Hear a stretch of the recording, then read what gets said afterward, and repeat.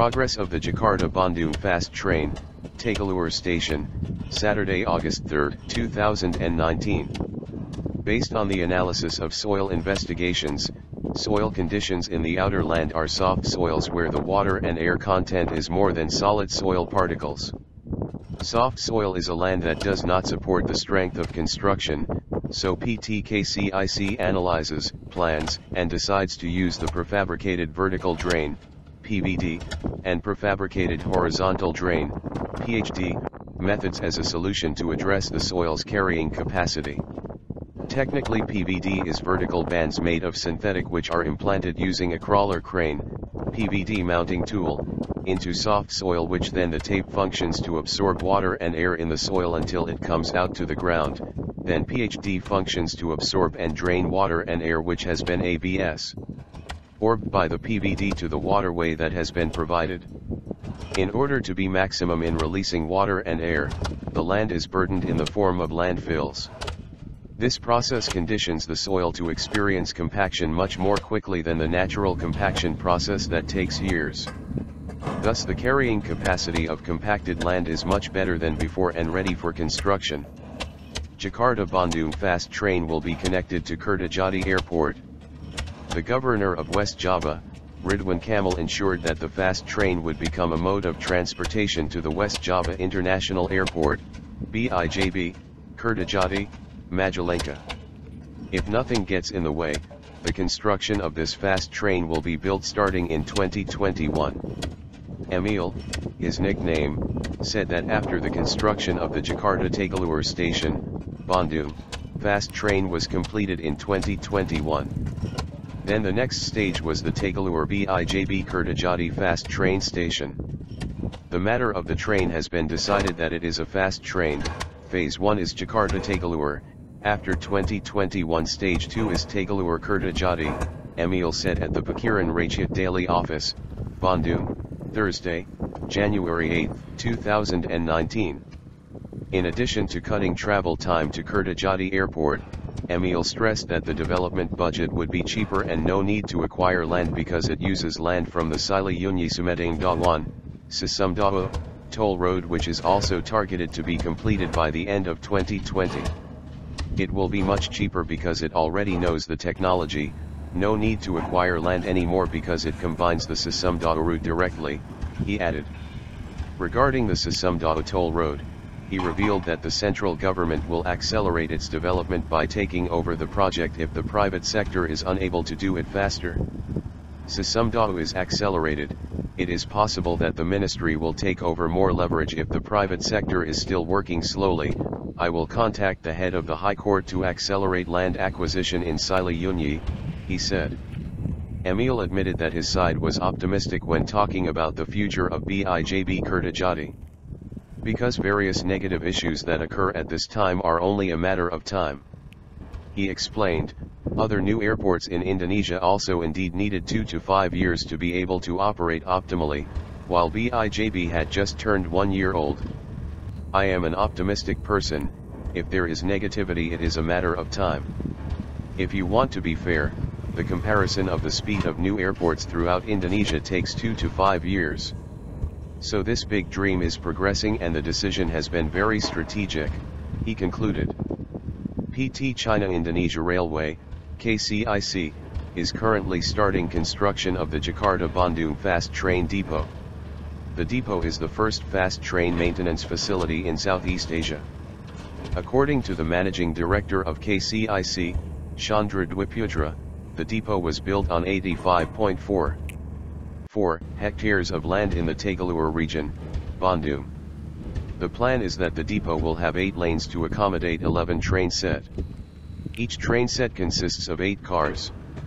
Later 2 of the 11 train set will be a spare train and a replacement when the main train is undergoing maintenance, he said at the Area Duta Hotel, Bandung, West Java, Friday, 5/7. According to him, Jakarta-Bandung Fast Train will use the CR400AF technology, which is the latest technology fast train developed by the Chinese fast train manufacturer company, CRCC Qingdao Sifang.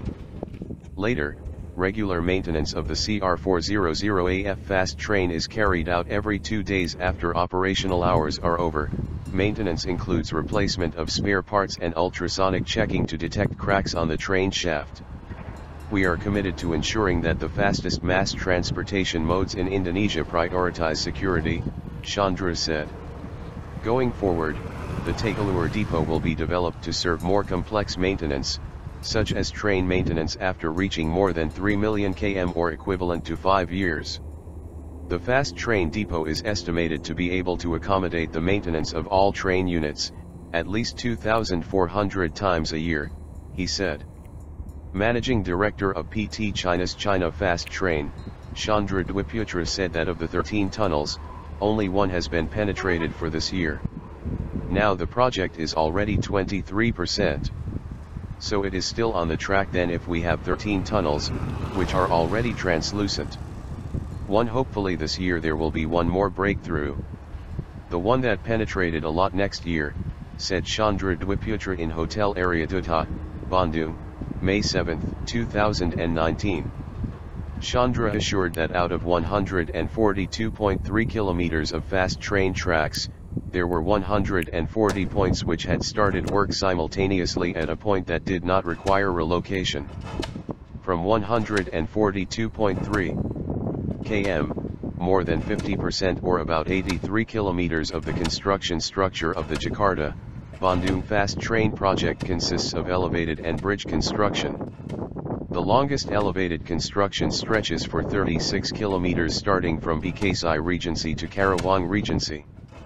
This structure has at least 45 continuous beams with the longest continuous beam stretch of 72-128-72. Half of the longest elevated structures will be connected at the end of 2019.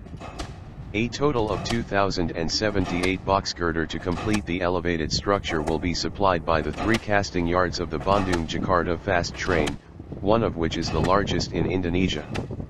On the other hand, the construction points of the Jakarta-Bandung fast train continue to be accelerated, including Tegalluar Station, Tunnel 6, Inlet and Outlet, Sakamuning Bridge, Bridge of Elevated Cimahi, Tunnel 11, Tunnel 8, Tunnel 1 Halim, DK28 Casting Yard, Batching Plant DK94. The girder factory around the Kopo toll gate is one of the girder beam production locations of the 3 factories built by PTKCIC. Other girder factories are located around the former Sekarang Utama toll gate, and another in Purwakarta. The factory will supply the girder for the needs of the train line. Of the 142.3 kilometers, more than 50% or around 83 kilometers of the construction structure of the Jakarta-Bandung fast train project consist of floating and bridge construction. The longest floating construction will stretch for 36 kilometers starting from Bekasi Regency to Karawang Regency. Half of the longest floating structures will be connected at the end of 2019. To meet those needs, 2,078 girder beams are prepared to complete the floating structure. Production capacity, which is in Sekarang Utama 900, this, Bandung, 600, Purwakarta around 550 girder, he said. On the rest of the hilly land, the train track is built through a tunnel. On the other hand, said Chandra, the construction points of the Bandung-Jakarta fast train continue to be accelerated, such as Tegalluar Station, Tunnel 6, Inlet and Outlet, Tunnel 11, 8 and 1 Halim, DK28 Casting Yard, DK94 Batching Plant, Bridge on the Sakamuning line, and Bridge of Cimahi. We are preparing Tegalluar. There is another train. So go up to Bandung, then change trains again, to downtown. Currently the investment is being processed. That, handling the train to the city center, in front of that is PT Kai, he said. At present, he said, a variety of fast train infrastructure facilities have also begun to be massively built.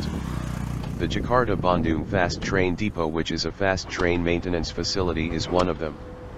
In an area of 85.44 hectares, this depot will be built in the Tegalluar area. This depot is designed to have 8 lines to accommodate 11 sets of Jakarta-Bandung fast trains. Each circuit will have 8 trains. Later, 2 of the 11 train sets will become reserve trains and replacement trains when the main train is undergoing maintenance, he said.